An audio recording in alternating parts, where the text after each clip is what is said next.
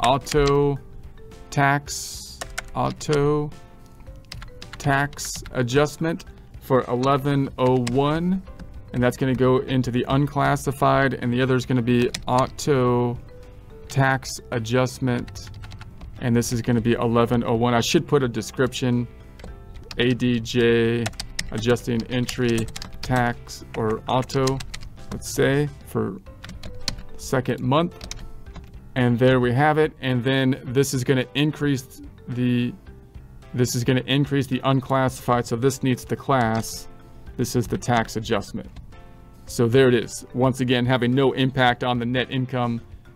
So it shouldn't be too intrusive to the bookkeeping side of things. So if I go back on over, run the report again.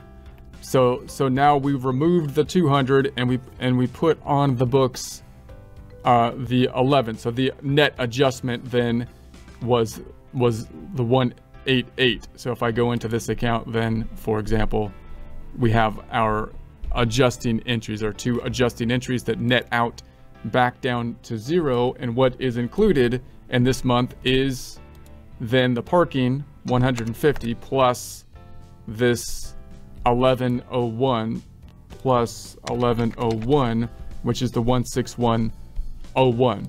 So pretty neat, because then again it kind of gives us this tax adjusting entry worksheet just within QuickBooks, and it's not very intrusive, because if I add this other account, that just goes in and back out again. Now we could do the same thing if we had used this mileage stuff to figure if we had some mileage deductions for the personal for say the medical and charity, right? I can sort by the charity, and maybe I get a deduction for that. But charitable deductions are much more complicated to kind of think about, because they're on the Schedule A, and you might not be using the Schedule A. The rate is different, and then there's a floor that you have to do. So oftentimes it's more complicated to calculate well, there might not be a floor with charity, but there is with the medical expenses. So these two are more they're usually not as big a benefit unless you had a lot of charity or medical expenses, and they're not as straightforward because they're itemized deductions to calculate kind of as you're going, so you kind of need tax software to actually figure what that's going to actually do.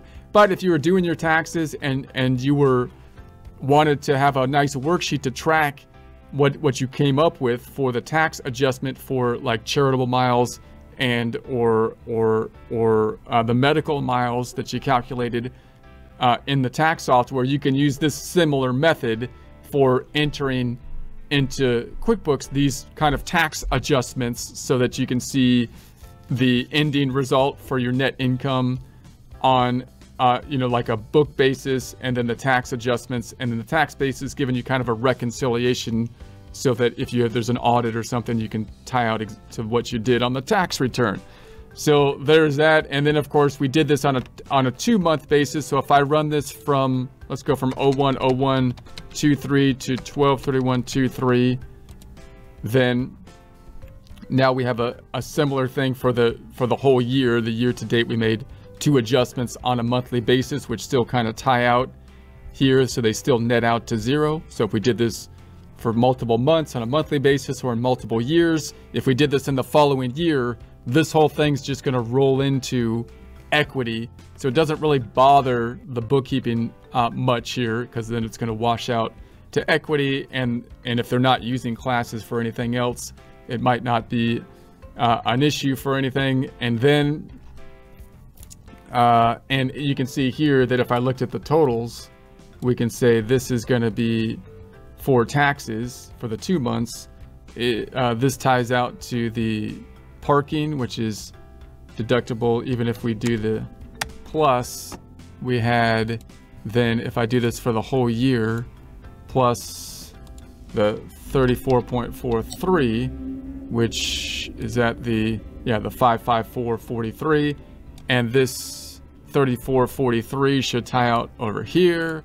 If I was to say I want to just see all of this, and then I want to see all of this, and then where's my filters? get out of here, filters. And then I want to see this just for the business. Boom. Business 3443.